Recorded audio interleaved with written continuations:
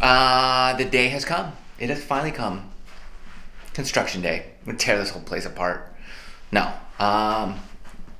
Something special. Come on, let's go.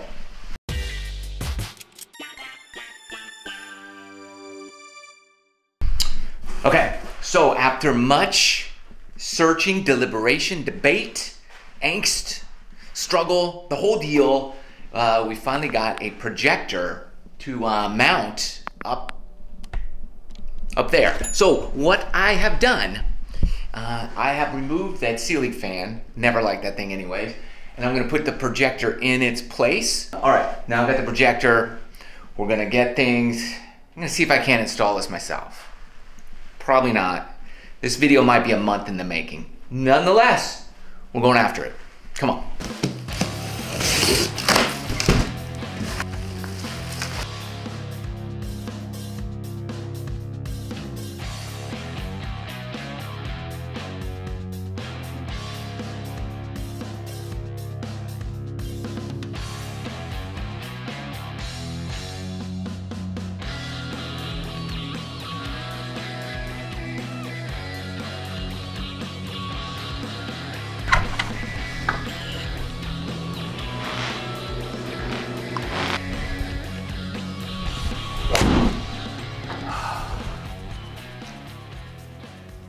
Well, not the greatest shot, but a pretty good projector is installed. Studio is looking good. Today, I'm gonna show you what projector I've got. We're gonna go over some of the other components I have here in the studio, but mostly, I want you to take a look at the golf projector, well, the projector we have in the golf studio.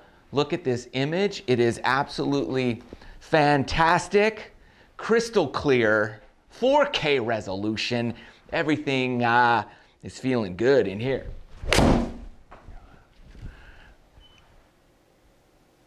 Hopefully the golf swing could come around and start acting right now. All right, let me take you around, show you what we got, and we'll go from there. Okay, so many people have been asking me about the studio, what's going on. We're pretty much done. We've got almost everything in. So I'm going to show you what we've got here, and we'll go from there. This is my impact screen. It's from Pars to Pro.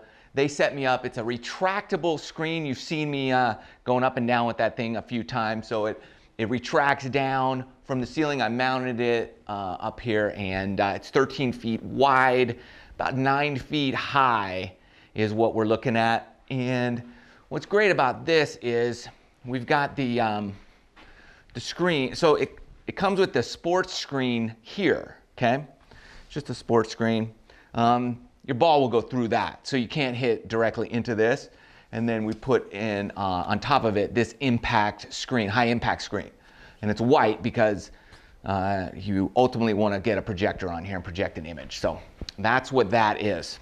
I am using TrackMan, as you have seen down here, okay? So this is the TrackMan software here. I also have the V1 golf software. We'll be doing a lot with that as well in terms of, that's really good for analyzing swings and breaking that down. So we'll have that to show you. I have my PC over here running all the stuff, and that's what my monitor's hooked up for. This is just what runs the TrackMan software, the V1 golf software. All the golf software is just dedicated to the studio, okay? And the projector and all that. I do all my editing on a Mac, so that's that. Here's the computer here, and we've got, this is coming around. This is a V1 golf camera. We're getting that installed so you can really see some super slow-mo swing capture, stuff like that. So that's gonna start coming together. All right, so that brings us to that bad boy right up there. That is the projector that I mounted. Still got to do maybe a little touch up on the ceiling where I installed it. So it takes a lot of holes to find a secure location. But that's fine. Patch it all up. Ran the wire through the roof, so it makes it nice and clean. So let's take a look at what we got upstairs there. All right, so I am rocking the BenQ LAGP short with a short throw lens projector. This thing has a 5,000 lumens. It is a 4K UHD short throw laser projector.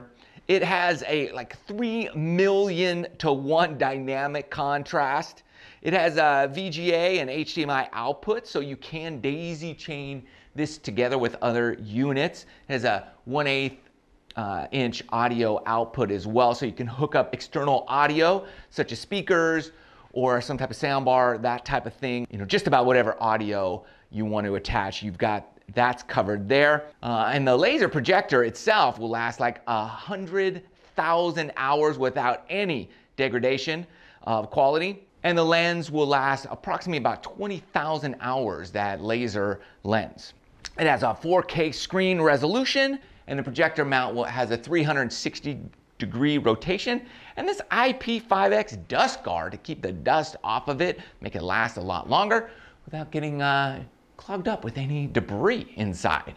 And on the lens, after you mount it, you have still some flexibility in adjustments. You can move it in or out, that image, and you can obviously spot focus it to get a just tack sharp razor focus. I think we're pretty good there, you know. Play around with it just to make it perfect. It's nice. And so what I did in my mounting is I backed it up a bit farther than I needed to. I could have gone a little closer, but because I do a lot of drills and stuff like that, I didn't want the club, I didn't want it to be anywhere near where I was swinging, or if I had somebody else in here swinging in the club, I didn't want them to hit it because my ceiling height is like 9.5, it's almost not quite 10 feet, and then it drops down a foot or so with the mount. So it's fine for me and most people, and it's in the center, so it's not a big deal, but I didn't want any issues with drills that I do. So I backed it up so it's totally out of the way. So occasionally, yeah, you'll see my shadow down here on the bottom left from time to time, but that's not a big deal because I can move the critical data parameters over. I can have full flexibility there. So I'd rather you see the shadow of me in the monitor, in the screen here and there, just so you know why that's back that far. But you can mount that up. I have thrown TV on there, movies. It looks fantastic. The BenQ 4K laser projector is rock and roll. And obviously there are a lot of options out there when it comes to projectors for your studio. So it took me a while to figure out which way to go. But I'm glad I did this. I will leave a link in the description below for BenQ. You can find them just about anywhere that you would, you know, purchase a monitor. And I'll leave a link to their website as well, so you can look at this there. They have other ones as well. They're not, this one is not cheap. One thing I would recommend highly is that when you're putting together your studio is don't cheap out and get the cheapest one, get the best one that you can afford. It's gonna be worth it in the long run, because you're gonna look at this thing and you don't wanna regret having something not good. And then also you're gonna have to figure out your dimensions first prior to getting the projector, because the last thing you want is to not have enough space or have too much space. Like, you want to make sure you got your measurements first before you order your lens and do all your measurements there and make sure everything's spot on. All right, so I hope you like it. I'm super excited. You're going to see a lot of this thing, so stay tuned. Love you guys. See you in the next video.